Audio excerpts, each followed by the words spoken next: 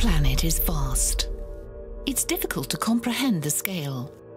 It's difficult, too, to comprehend the scale of humanity and the vast changes we've wrought in a lifetime.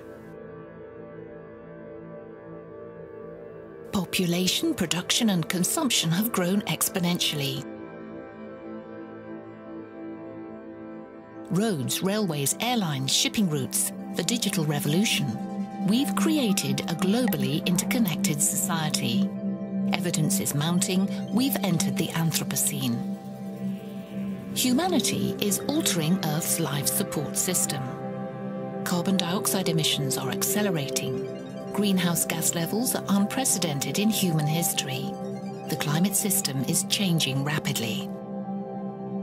The Intergovernmental Panel on Climate Change assesses the risks and options for societies. Its latest report states it is extremely likely humans are the dominant cause of warming in the past 60 years.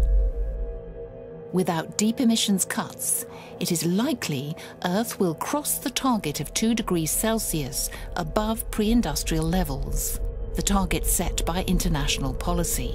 This could happen as early as 2050. If emissions keep rising at current rates, a 4-degree rise by 2100 is as likely as not. It's very likely heat waves will occur more often and last longer. The Arctic will warm faster than the global average. It's likely sea ice will all but vanish in summer within decades if high emissions continue. It's very likely sea level rise will accelerate. Cities and coastal areas are vulnerable. In general, wet regions are set to get wetter, dry regions drier. Monsoons are likely to become longer, their footprint likely to grow, and downpours likely to intensify. The acidity of the ocean has increased 26% since the start of the Industrial Revolution. The full consequences of all these changes on the Earth system are unknown.